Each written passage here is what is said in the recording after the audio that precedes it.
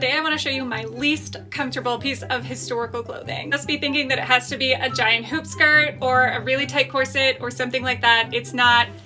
It's this. This dress is from 1914 and it is a very unusual era in fashion. Back then they would have called this skirt style a peg skirt, although today we would better know it as a hobble skirt. This is just such a bizarre, mostly forgotten era in fashion. The skirts are really like long and skinny, but also making your hips look bigger was one of the goals. Like, look at this silhouette. Why?